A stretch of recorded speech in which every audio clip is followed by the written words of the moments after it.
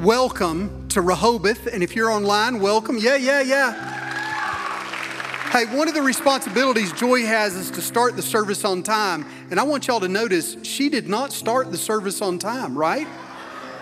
I mean, I'm not trying to throw her under the bus, because the reality is I was supposed to be the one to start the service today, and Gary Wise is back there and kept talking and wouldn't turn me loose, and so here we are. We all know, not just America, the world changed yesterday. We're going to lean into that a little bit later when we read scripture and pray. It is a very serious matter. It is something that the Word speaks into, and we need to let the Word speak into this. That being said, we have gathered here today to worship the sovereign God of all creation. Stand and worship Him.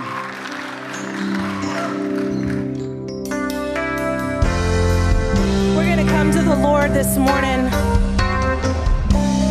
with a prayer that just says, God, I need you. Would you sing with us this morning?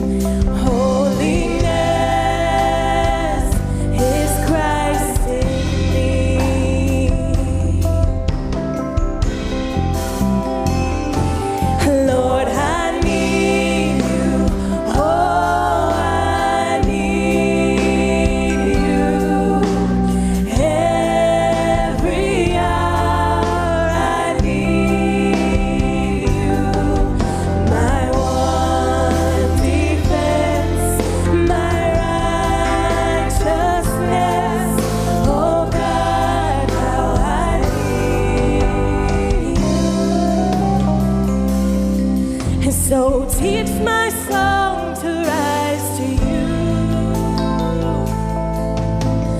when temptation comes my way, and when I cannot stand, I'll follow you. Jesus, you're my hope and stay, and when I cannot stand, I'll follow you. You're my hope and stay.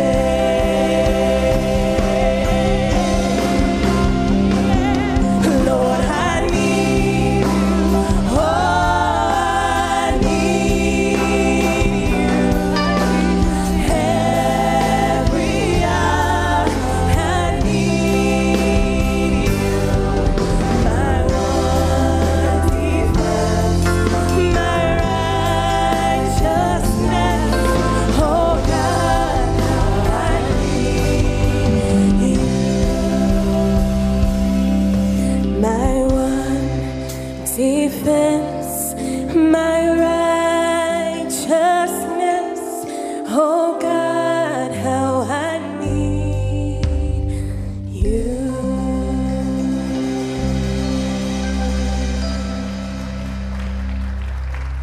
Amen, amen. Would you be seated?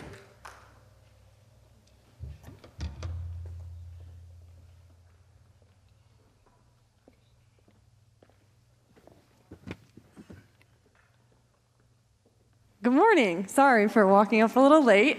If we haven't met yet, my name is Faith, and this is my husband, Dalen. And if it's your first Sunday with us, welcome. We would love for you to stop by the welcome table, which is on your right over here after the service, and let us get to know you a little bit. And if it's your first time online, welcome to you as well. You can drop a comment to let us know that you're watching, and we would love to say hi to you. Hi, everyone. Thanks, Faith. Thanks for being here. So, our Rehoboth students, boys, I'm talking to you, so listen up. So we have some great things planned. July 22nd through the 25th, we have a global missions immersion planned for our students, which will be going to the community of Clarkston, and we will be taking on global missions in a local context. So it's going to be really exciting, and we have great opportunities to serve our community. And also, we are going to Andretti, go-karting, and games. So, Rodney, I see you over there. So, it's going to be really fun. So you can register at rehoboth.org/GMI. The cost is $25 for everything that we're doing. So, if you ask me, that's a pretty good deal. rehoboth.org/GMI.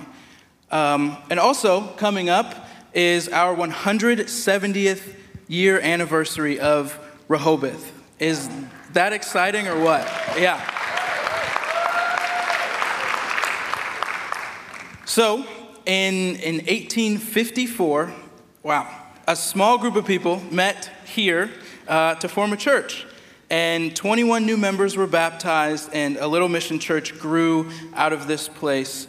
So join us on Sunday, August 4th, to celebrate this wonderful thing that the Lord has carried through many generations and all these years. At 10 a.m., August 4th at 10:30 a.m., we have a beautiful service planned, and we will celebrate with lunch to follow. So come join us on August 4th and bring a friend. It will be quite a day to remember. And if you are interested in being baptized on that Sunday, August the 4th, during the 170th anniversary, you can email us at pastorsoffice@rehoboth.org, or you can call the church office. We would like to thank you for your faithful and generous giving, and remind you that you can give several ways, either by text or in person at the baskets in the back of the sanctuary, or you can give by mail or online at rehoboth.org/give. Thank you all for being here this morning to worship with us. So if you all would stand and greet one another with a handshake, a high five, or a fist bump, just say hello.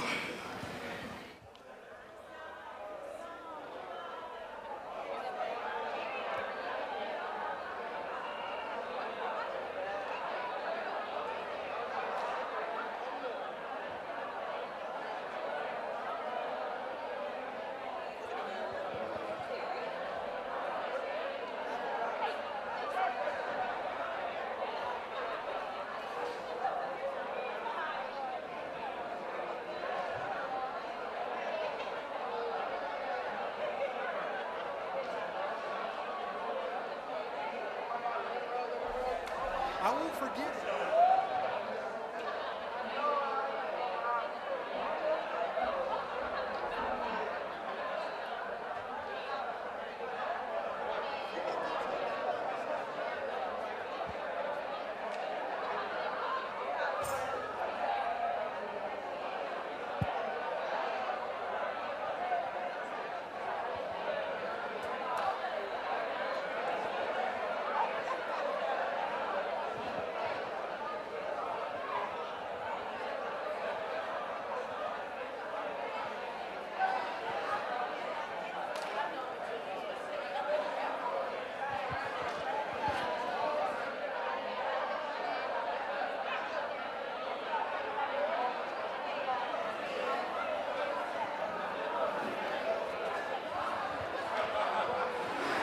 Hey folks, if you would find your seat again.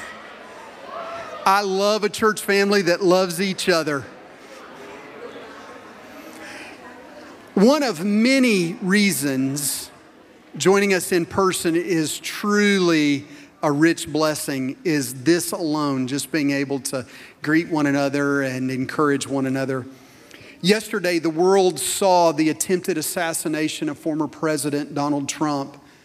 And the evil act took the life of one American and injured others.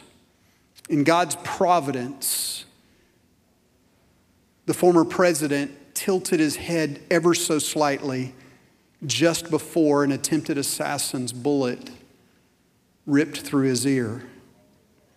The image of the former president with blood streaming down his face has already been seared into the memories not only of America, but people around the world.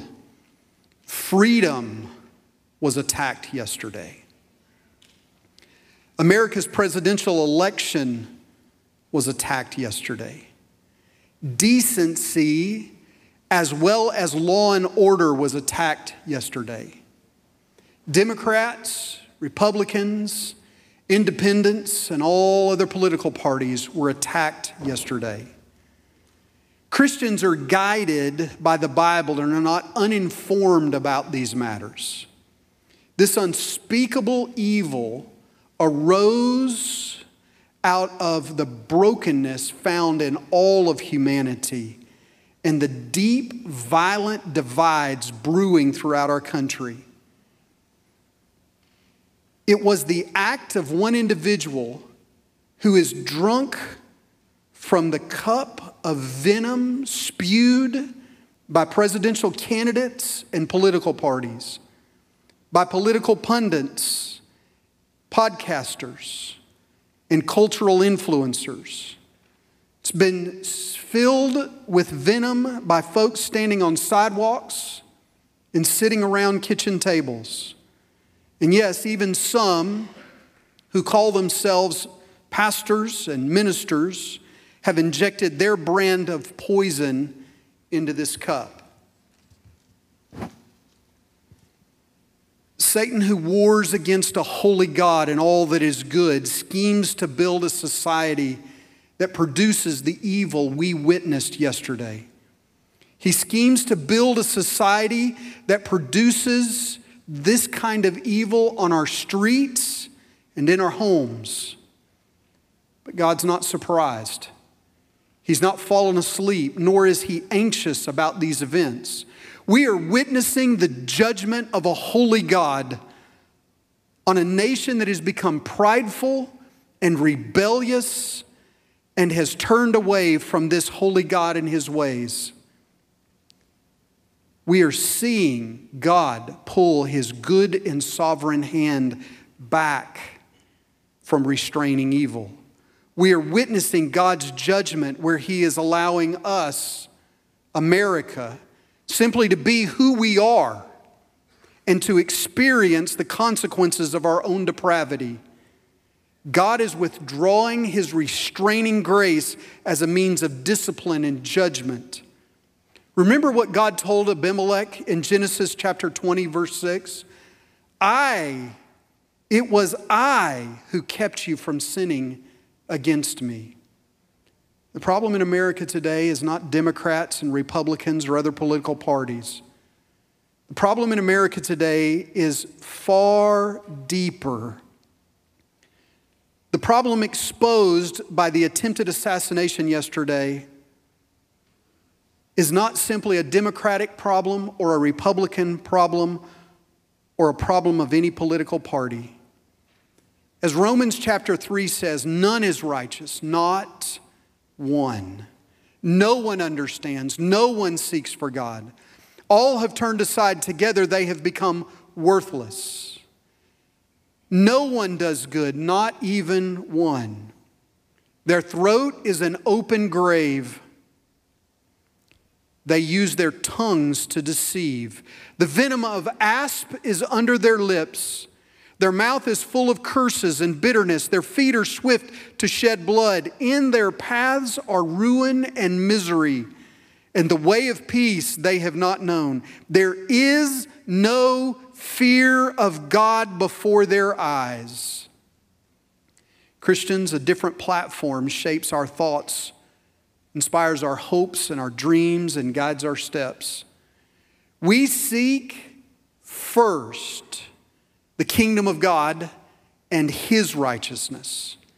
And with the help of the Holy Spirit, the Lord tells us not to be overcome by evil, but to overcome evil with good.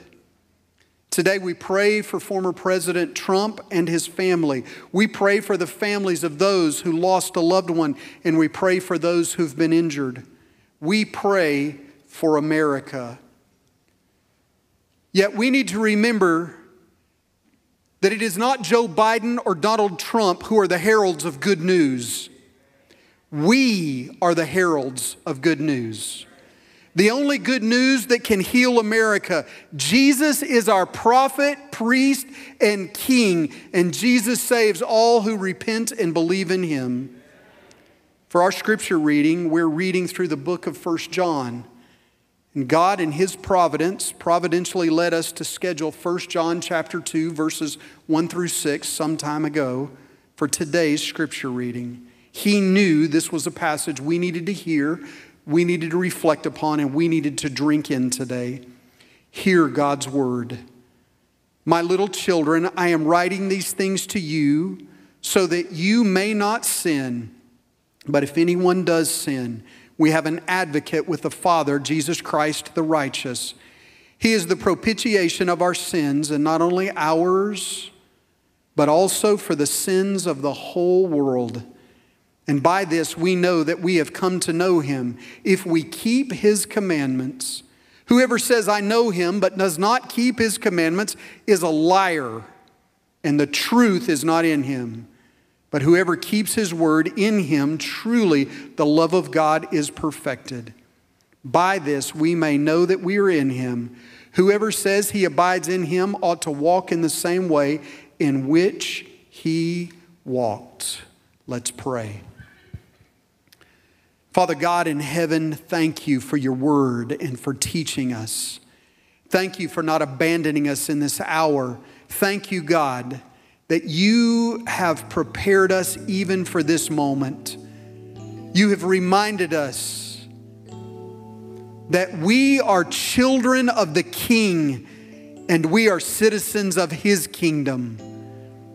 We are grateful for this country. We are grateful to have lived in this place.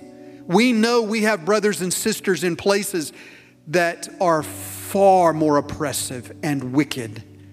And yet, Lord, we are watching wickedness ooze out of every corner of our nation. We understand from Your word that this is not simply happening solely because one actor or one individual or one group has desired to do so, but rather our adversary, Your enemy, Satan, is fostering these things. Oh God, may we be heralds of the gospel. May we remember that we alone are ambassadors of peace. Father, may we be bold in this hour and not afraid. May we not walk away from our responsibility to be a witness of the King of Kings and the Lord of Lords, that He may save. It's in the name of Jesus Christ we pray. Amen. There's a song we've done here at Rehoboth, but not in quite a long time. And it just says, a very simple chorus, Your praise will ever be on my lips. Will ever be on my lips. When times are good, we praise God. When times are bad, we praise God. The Lord gives and the Lord takes away, and we say, blessed be the name of the Lord. Would you stand and sing this chorus with us?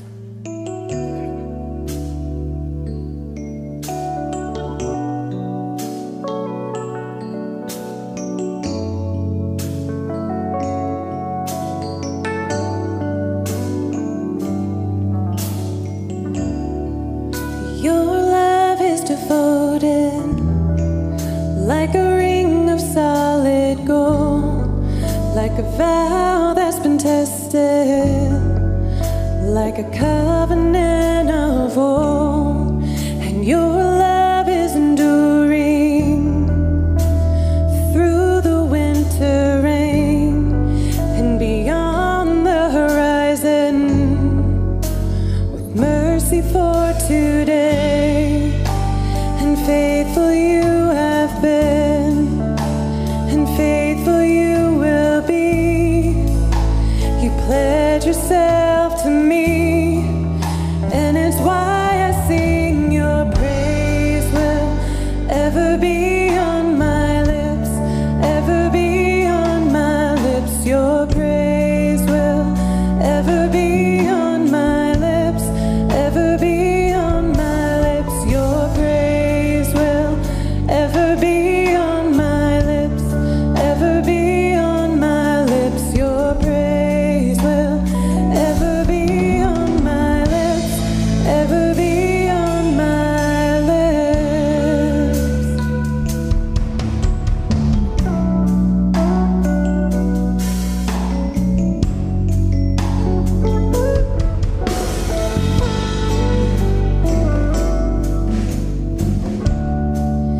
You father the orphan, your kindness makes us whole, and you shoulder our weakness, and your strength becomes our own, and you're making me like you. You're clothing me in white, bringing beauty from ashes. For you will have your bride, free of all her guilt and rid of all her shame, and known by her true name. And it's why I sing. Your praise will ever be on my lips, ever be on my lips. Your praise will ever be on my lips, ever be on my lips. Oh, your praise will ever be on my lips, ever be on my lips. Your praise will ever be on my lips, ever be on my lips. And you will be praised, and you will be praised. With angels and saints we sing, worthy are you, Lord. You will be praised, and you will be praised. With angels and saints we sing, worthy are you, Lord. You will be praised, you will be praised. With angels and saints we sing, worthy are you, Lord. You will be praised, you will be praised. With angels and saints we sing, worthy are you, Lord. And it's why I sing. Your praise will ever be on my lips, ever be on my lips. Your praise will ever be on my lips, ever be on my lips. Your praise will ever be on my lips, ever be on my lips. Your praise will ever be on my lips, ever be on my lips.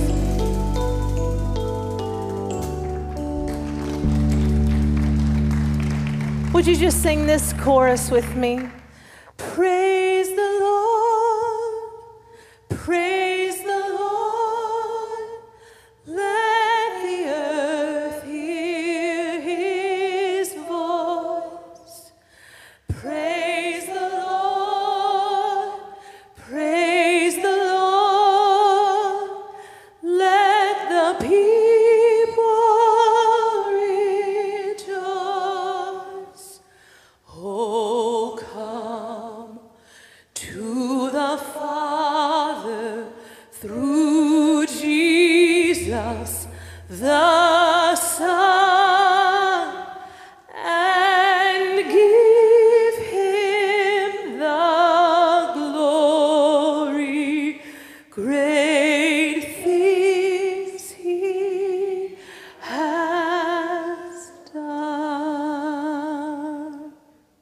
Thank you so much. You may be seated.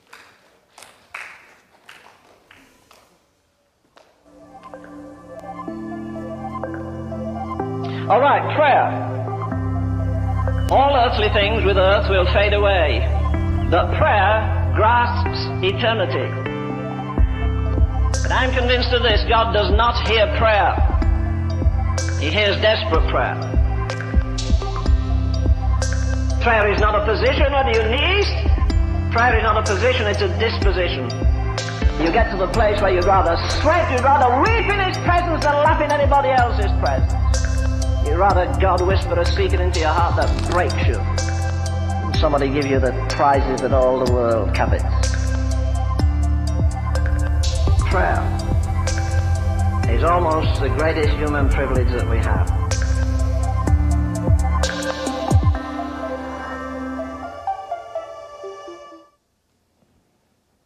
Well, good morning, church. It is good to see all of you this morning. I'm glad you're glad to see me too. If we have not met before, my name is JD, and I am thrilled to be up here with you this morning. Do any of you remember a time when you wanted something really, really badly? Amen. Somebody wants something right now. Maybe lunch, right? We all go through those times, and what can be challenging is when you want something deeply with earnest desire, but there's not anything you can do to actually make it happen.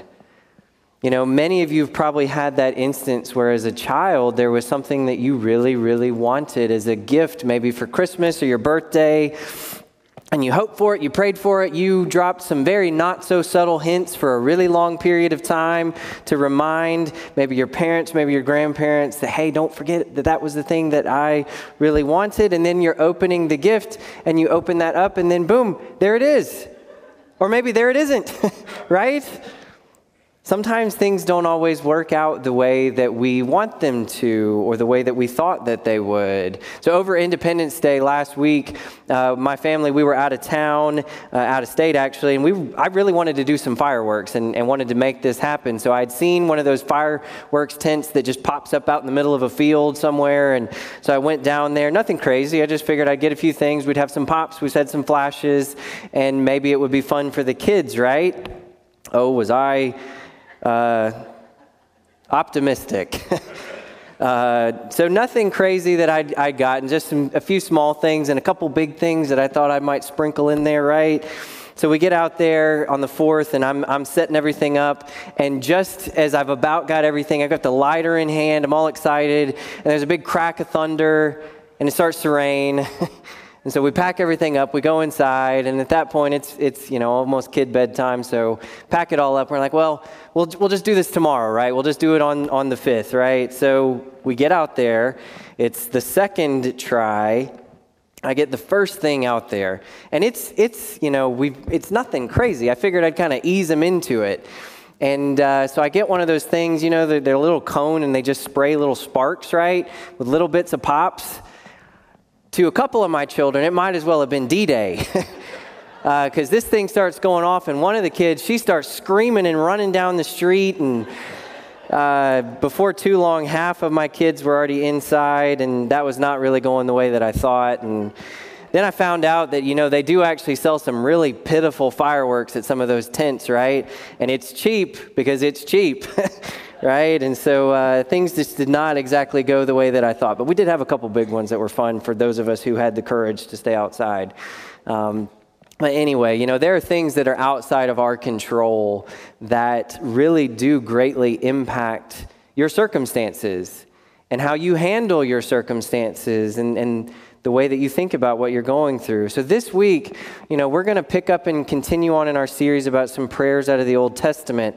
And we're going to look this week at a prayer given by a woman named Hannah. Her story is recorded for us at the beginning of the book of Samuel, 1 Samuel. And so if you would, go ahead and find your way there so that you can follow along with me. It'll also be on the screens as well. So you see, Hannah, she was the wife of a man named Elkanah. I don't know many Elkanahs, but maybe you do, but I don't know any Elkanahs. But it would actually be better to say that she was a wife of a man named Elkanah. Because you see, he actually had 2 wives.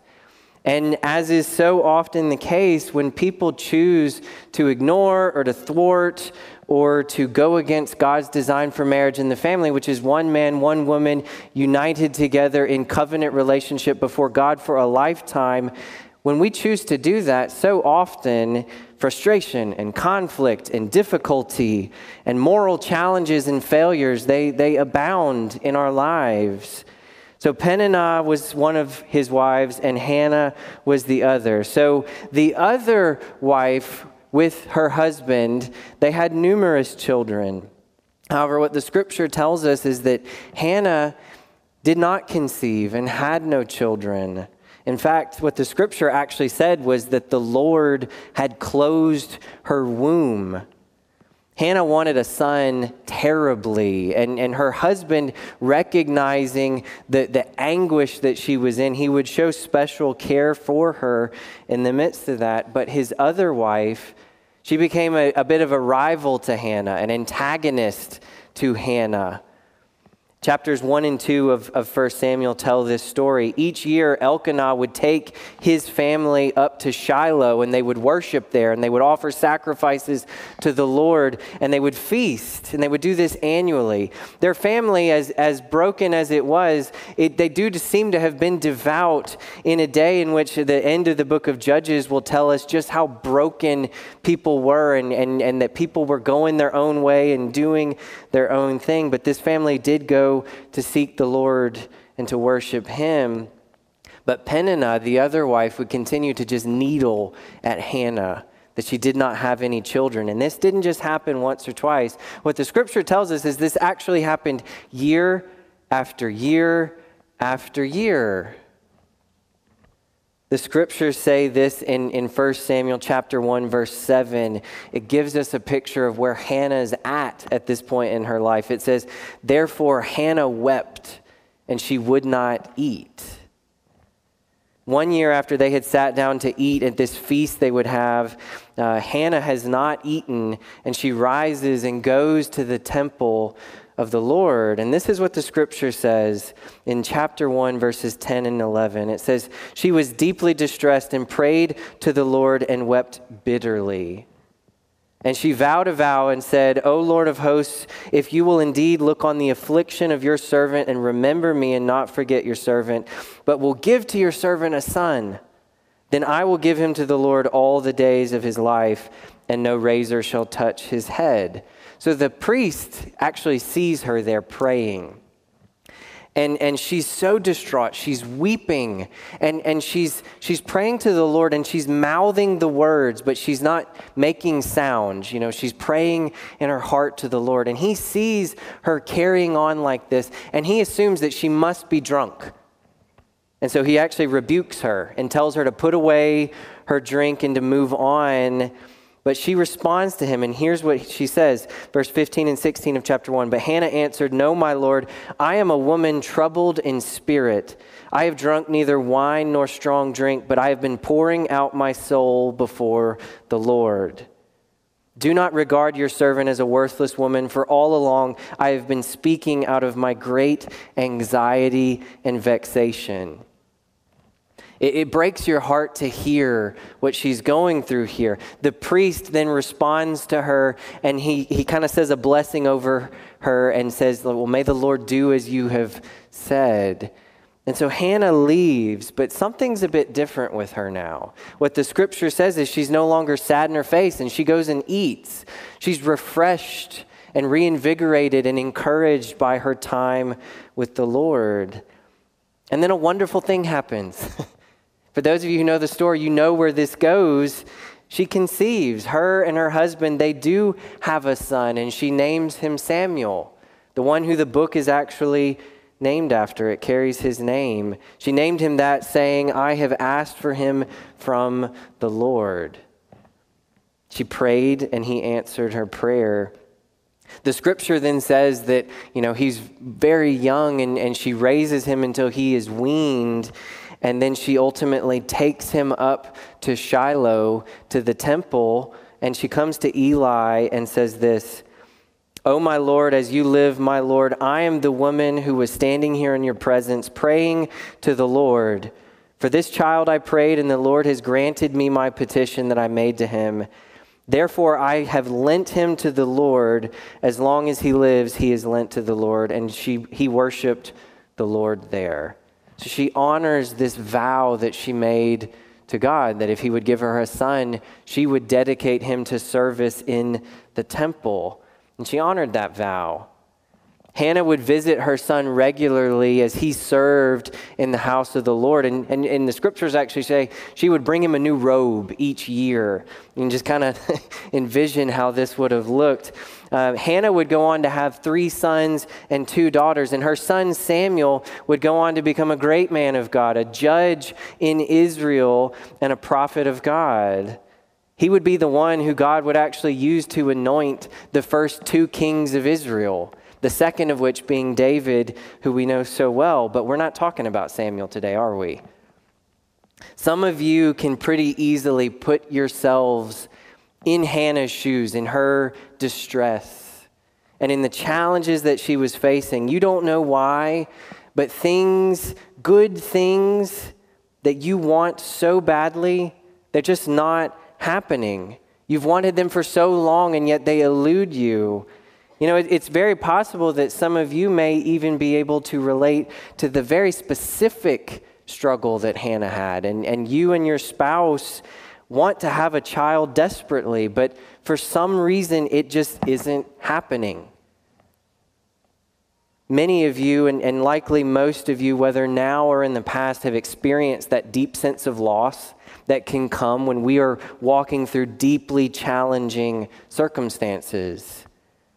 And this morning, what we want to do is to look here at Hannah's story and see what we can learn from her here. So like I said, we're looking at prayers this month that we find in the Old Testament, and we're going to talk about Hannah's prayer. But we're not actually going to talk about the one found in chapter 1 where she goes and asks the Lord to remember her and to give her this son. We're actually going to look at a prayer that's found in chapter 2. After Samuel has been born and after she has given him to the Lord at the temple here. And so let's start reading. We're going to start in chapter 2, and I'm going to read verses 1 through 10. Follow along with me. "And Hannah prayed and said, 'My heart exults in the Lord. My horn is exalted in the Lord. My mouth derides my enemies because I rejoice in your salvation. There is none holy like the Lord, for there is none besides you. There is no rock like our God. Talk no more so very proudly. Let not arrogance come from your mouth, for the Lord is a God of knowledge, and by him actions are weighed. The bows of the mighty are broken, but the feeble bind on strength. Those who were full have hired themselves out for bread, but those who were hungry have ceased to hunger. The barren has borne 7, but she who has many children is forlorn. The Lord kills and brings to life. He brings down to Sheol and raises up. The Lord makes poor and makes rich. He brings low and he exalts. He raises up the poor from the dust. He lifts the needy from the ash heap to make them sit with princes and inherit a seat of honor. For the pillars of the earth are the Lord's, and on them he has set the world. He will guard the feet of his faithful ones, but the wicked shall be cut off in darkness, for not by might shall a man prevail. The adversaries of the Lord shall be broken to pieces. Against them he will thunder in heaven. The Lord will judge the ends of the earth. He will give strength to his king and exalt the horn of his anointed. There's a lot here. We could probably spend a few weeks looking at Hannah's prayer here, but I've got 3 things that I'm going to pull out of this and leave with you. And you'll notice in much of how she prays, there's almost a 2-sided nature. She'll say something as a bit of a warning and then give some sort of an encouragement. And I'm going to do much of the same here with my 3 notes for you. The first thing, many are proud. Humble yourself and rejoice in God instead. Many are proud. Humble yourself and rejoice in God instead. So Hannah starts her prayer out by praising the Lord, exalting the name of the Lord. She's rejoicing, right? I mean, she's prayed for this son. He has come. She's celebrating. But the context in which she's doing this is very, very important. Notice that the way that she is rejoicing is in the context of her relationship with the Lord. And there's a few things about God that she reminds us of and she holds front and center in the midst of her rejoicing. You can hear them. There is none holy like the Lord. There is none besides the Lord. There is no rock like our God. And as she worships, she then turns her focus to warn those who would be proud before God. And this is a thread we want to pull on this morning significantly. Chapter 2, verse 3, it said, "Talk no more so very proudly. Let not arrogance come from your mouth. For the Lord is a God of knowledge, and by him actions are weighed." You see, what she's doing here is pointing out how we are all prone to think a lot of ourselves and to think very little of God.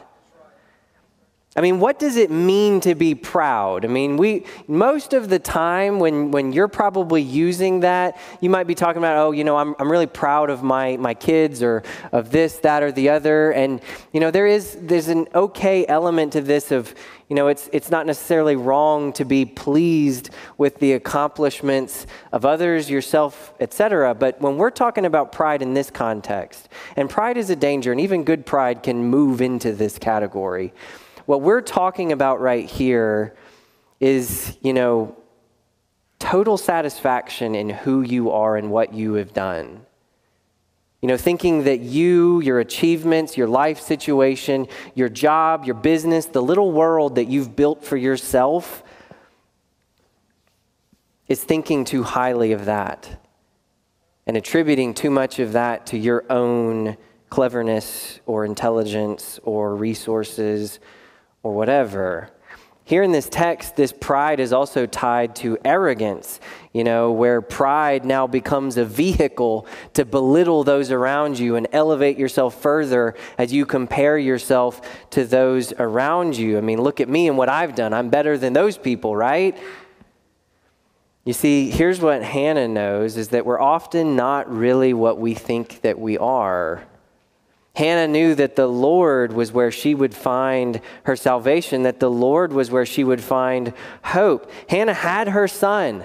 And remember the other wife who had been nagging her and needling her. It would have been so tempting to go to her and, I told you, look what I've done, right? And to rub it in her face and tell her to shut her mouth once and for all, right? But she doesn't do that. What Hannah knew was that everything that she had came from the Lord, not from herself, everything. Chapter 1, and this is challenging, chapter 1 actually says that it was the Lord who had caused her to be barren. Even her barrenness, her inability to have children came from the Lord. And her son Samuel likewise came from the Lord. And so what does she do in the midst of that? She doesn't puff herself up. Instead, she praises the Lord. He's holy. There's none like him. He is my rock. I mean, why would God have withheld children from her to begin with? And I'm just going to tell you, I'm not going to try and answer that for you. That's not for us to answer. That's in the hands of the Lord. But what we can know for certain is that because of what happened here and what the Lord did through Hannah's life, we are given a powerful example of what total reliance on God looks like when you are in need and you are without. Pride is a danger. Pride says, I'm all that I need. Pride says that I can build for myself what I want for myself, right? I can do it on my own. I've deserved this. I've earned this. It's mine. And that's dangerous. Pride is a danger because pride is when we put ourselves in charge. Pride is where we elevate ourselves. Pride is where we bring ourselves to that very, very bad place of looking at others and being thankful that we're not like them.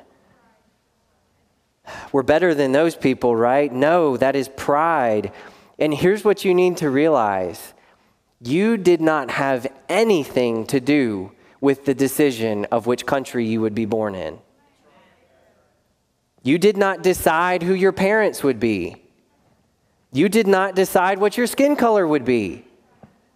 You did not decide to be born with, natural athletic ability or to be born without it. You didn't decide to be born right-handed or left-handed. Did you know that?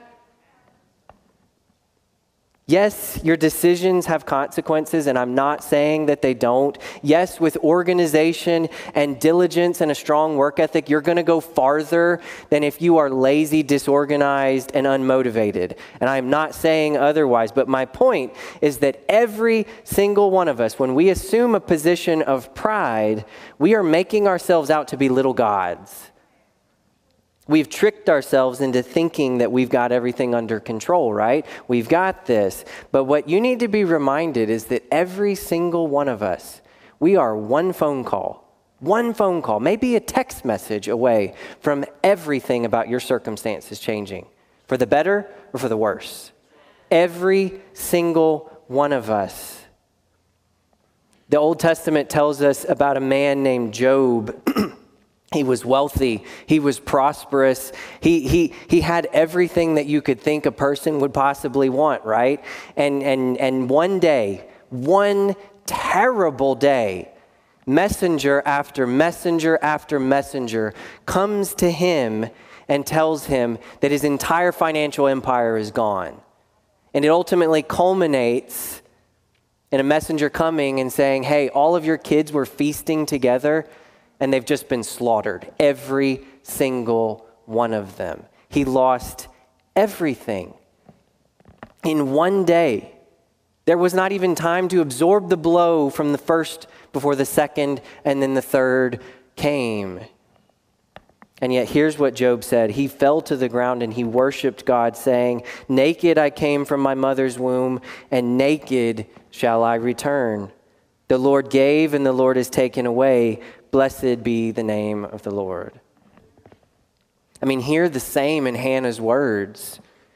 Whether facing plenty or hardship, our response, it really should be the same. To bless God, to thank Him and rejoice in His salvation, because everything that you have and everything that you don't have is from Him. Many are proud. Choose instead to do like Hannah and humble yourself before God and rejoice in Him instead. So let's look at a second thing here. Many will trust in themselves, cling to the Lord instead. Many will trust in themselves, cling to the Lord instead. And some of you may think this is a mistake. It sounds too similar to the first, but hear me. We need to keep pulling on that thread of pride because there's more here. We've already talked about how pride, it centers around this puffed up assessment of who we are and what our accomplishments are. But you see, when we live like that and we live a life of pride, thinking that we've got everything figured out, we ultimately come to a place of trusting in ourselves, right? I mean, it may be that we're trusting in our athleticism. Maybe that we're trusting in our intelligence or our wealth or certain people that are in our lives because so-and-so's in my life. I mean, nothing bad could happen to me, right? Or maybe you've got that, emergency fund built up. And you think that because you've got X number of months pay saved up that surely you can survive any, financial disaster that might come your way, right? Some of you have experienced that is not always the case. Sometimes it's trust in a particular person or in a political candidate or a party, but here's the problem. Whenever we're putting our trust into things, other people, or ourselves, we're ultimately trusting in things that do not have ultimate control, and they will and can at some point let you down. You cannot ward off every undesirable alternative that could come about in your life. Try as you might, you cannot. You cannot prevent all calamity in your life.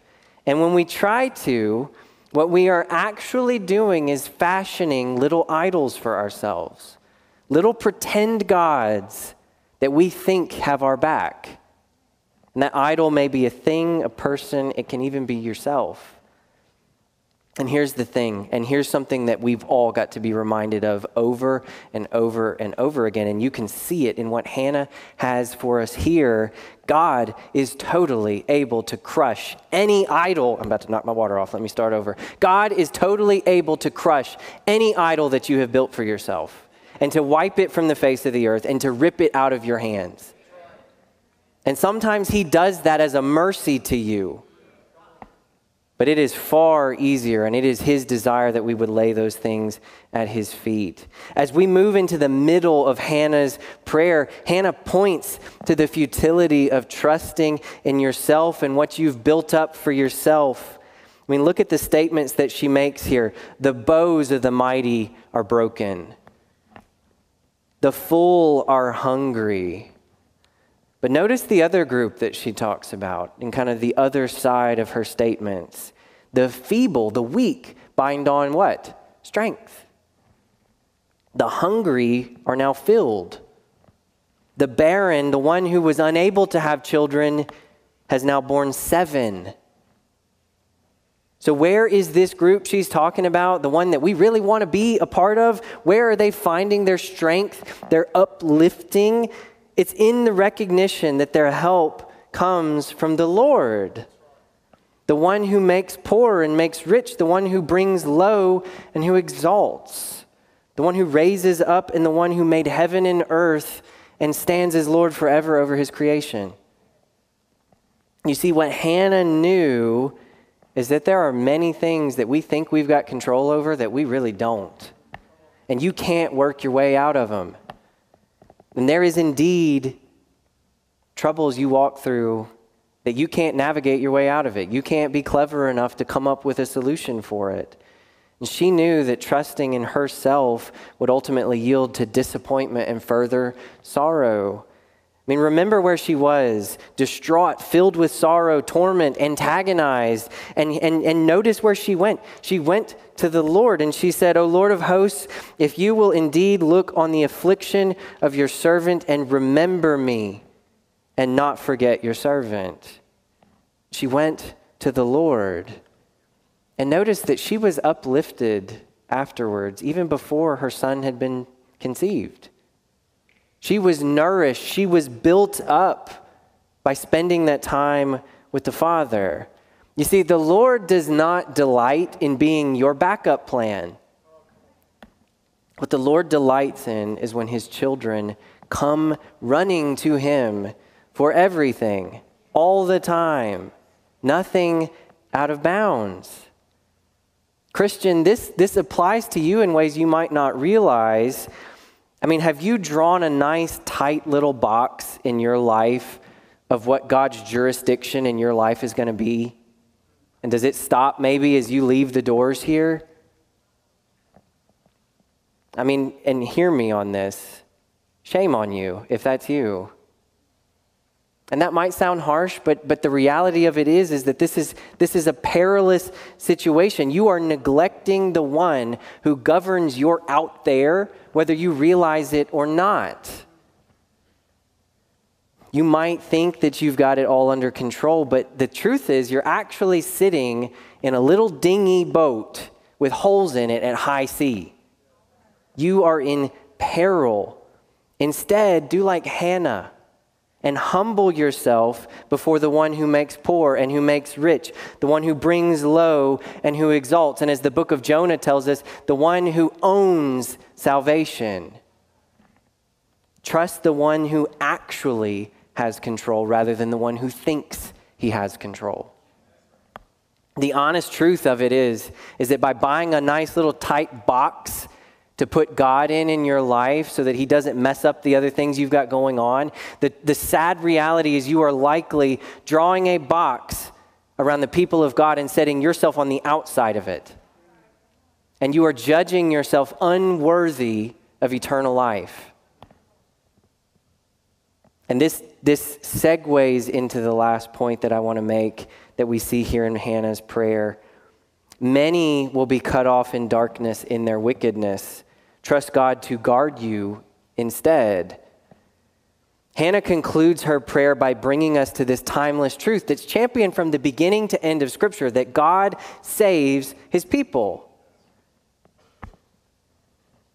But there's another reality that is sad, heartbreaking, and should move us deeply, and it's that there are many who see that and choose instead to remain in darkness, in their wickedness. I mean, let's look at this again here. Hannah gives us a warning. The wicked will be cut off in darkness, and not by might shall man prevail. Essentially, if you stay out there on your own, you will be cut off, and you can't muscle your way through this. We're talking about something beyond just the day-to-day struggles we might be dealing with. We're now starting to talk about our justification before God. What can we do to make ourselves right with God? You can't beat him. You can't.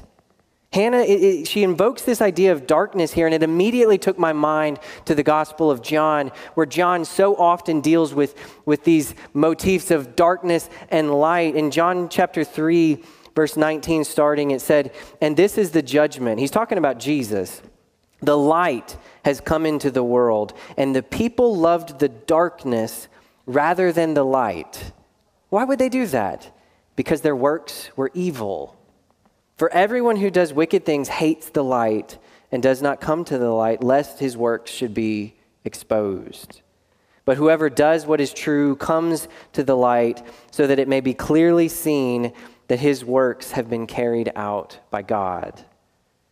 One of the sad realities of a broken and sinful humanity is that we often don't realize just how bad things actually are. And I'm not talking about woe is us, darkest moment in all of human history. No. That's I'm not there. Pick up a history book, and what you're going to find is that people are just as broken as they have always been. And we need a Savior the same. 1 John 5 tells us that God is light, and in him there is no darkness at all, none. As a result, when we come to him, we're exposed. Our brokenness and our sin is made apparent. I don't have it all together. I can't make it on my own. Worse, I've sinned against God, and I'm actually an enemy of God. I'm corrupted to my very core. And all of these things are true of each of us before Christ comes into our lives. I mean, have you ever picked up something off the ground? I had a bag of potting soil that had been sitting on the ground outside for a few weeks, actually. I'd bought some extra and didn't need this bag yet, and I was saving it. I don't know for what, but it's still there. And I picked it up yesterday as I'm cutting the grass and things, and underneath, you can imagine when I picked it up what I saw underneath. Bugs and things all over the place. Like they scurry. It's like, "Oh, I've been exposed," and they run and flee everywhere, right? You've probably seen this too. But we do the same thing when we're exposed to God. Everyone who does wicked things hates the light, and all of us are born in wickedness. Jesus came as light, and how did that go? We killed him. We killed him. Why? Because we hate the light. But here's the problem for us is that our life is waiting for us in the light. I mean, sometimes pride can take another form than even what we've talked about here. Pride maybe where we know how messed up we are. But we're too proud to admit that to anybody and to humble ourselves before God. So we put on a nice face. We go and do the things we think we're supposed to. May come to church every week, checking all the boxes. But every single time, this person knows and feels it in the deepness of their being, I'm a fraud. I don't belong here. Something's not right. This person just doesn't turn loose, just holds on to that idol of self. I mean, here's the danger, though. If you linger in that darkness, in those shadows, eventually that door does close to you. And any of you maybe, or those in your lives who you've turned to go your own way, you may, believe in God, believe in Jesus, and say these things. The reality of it is that believing in Jesus is not the same thing as trusting him for your salvation before God. Scriptures tells us that even the demons believe that there's a God, right? There's a big difference, though, between him being your Lord. Again, what Hannah is pointing us to is this invitation that we've got to come to the light, to join the ranks of his faithful ones. She's pointing us to acknowledge that we are not actually the center of the universe. And I'm not just talking about where the earth is located in the cosmos. I'm talking about in the purposes of creation. We are not at the center of that story. God is. And she's concluding, too, by reminding us why that's actually a good thing. And let's look at that. You can't do it, but God can do it. And Hannah reminds us in her prayer that God will guard the feet of his faithful ones and that God is going to judge the earth and all that's in it. And let's just call it what it is. That is a terror to those who are still walking in darkness. That is not good news if you are walking apart from the Lord Jesus Christ. But it is very good news if you are. It means that God is going to do what he said. He's going to right everything. And Hannah's reminding us of this. I want to close by kind of revisiting these 3 points again. Many are proud. Humble yourself and rejoice in God instead. Many will trust in themselves.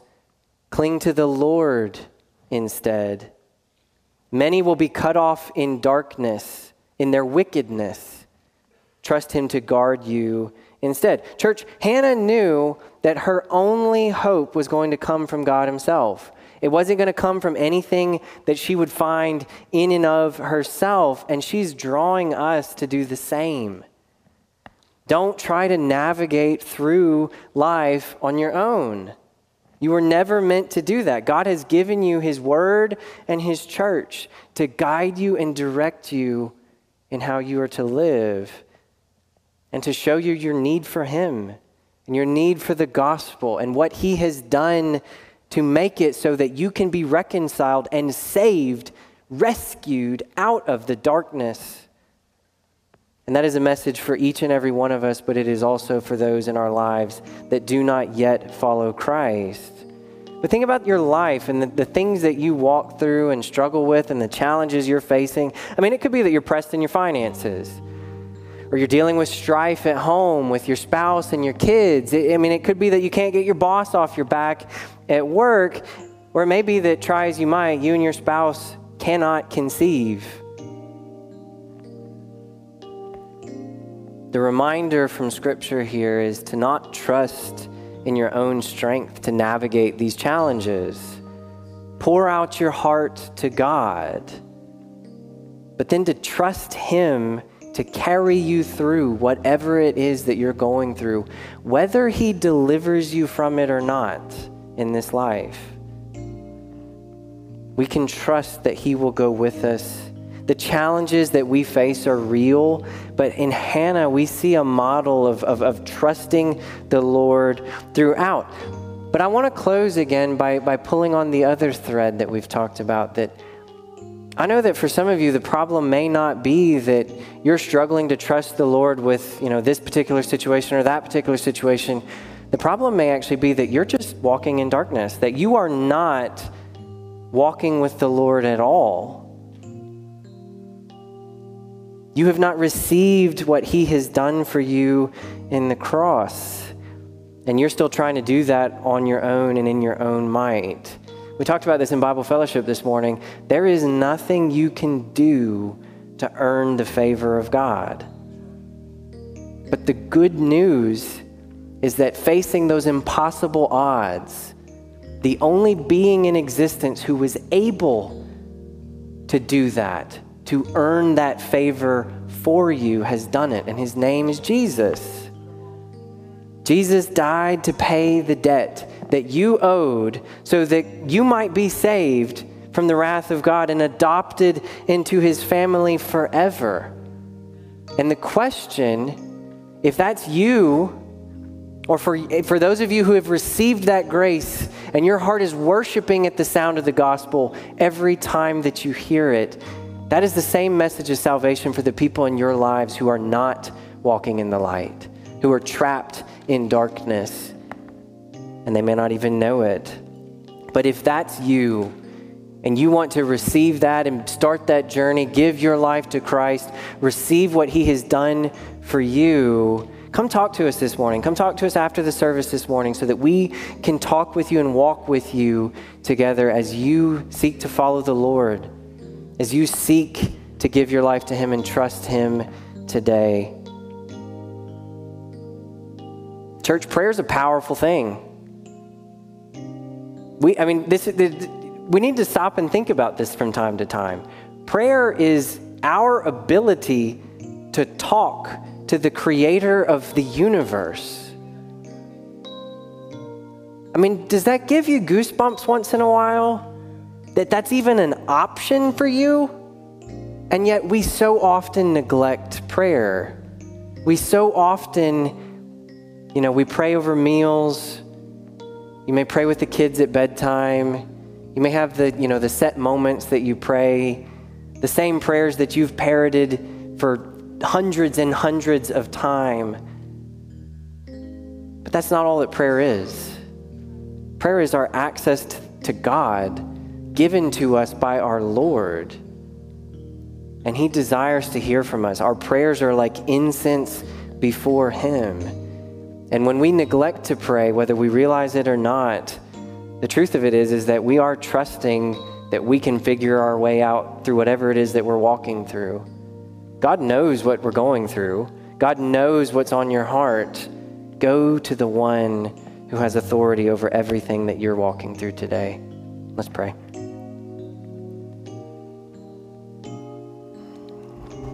Father, we thank you for the gift of prayer, God. And even now I acknowledge before you, and we as a church acknowledge that, Lord, you are holy, that there is none like you, and that you, God, are our rock.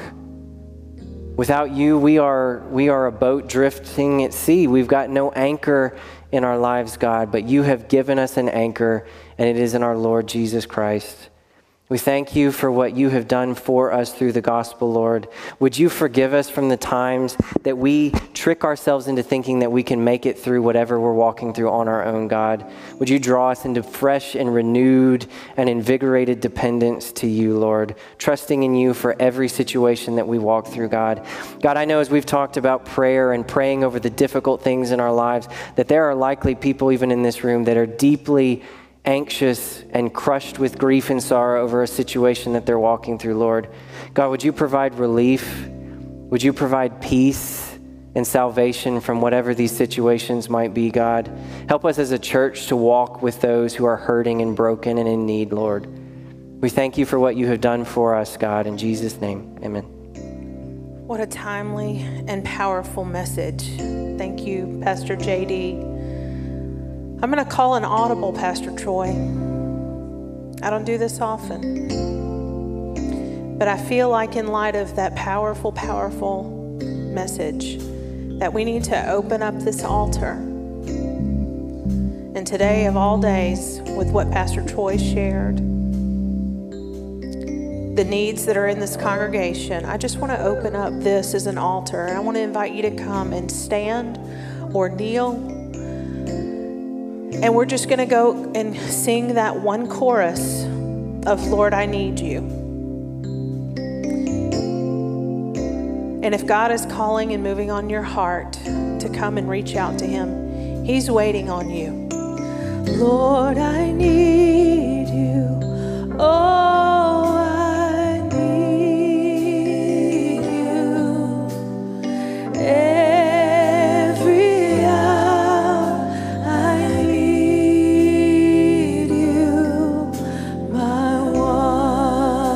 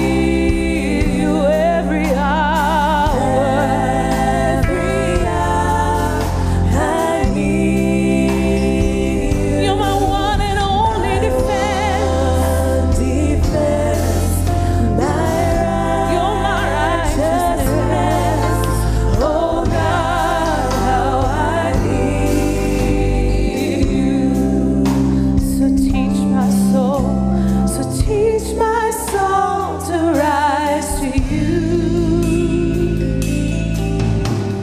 When temptation comes my way, and when I cannot stand, I'll fall on you.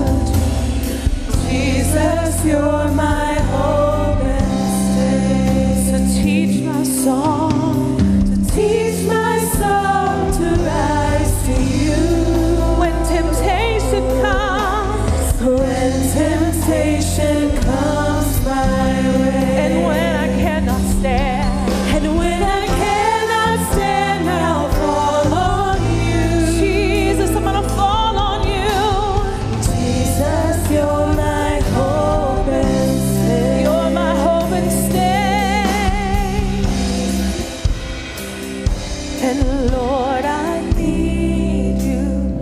Oh, I need you every hour. Every hour I need you. You're my one defense, my righteousness. Oh God, how I need you.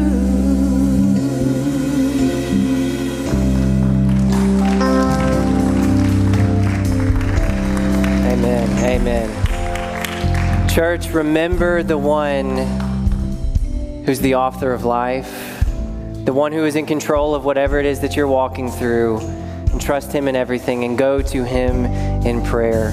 You are dismissed and have a blessed week.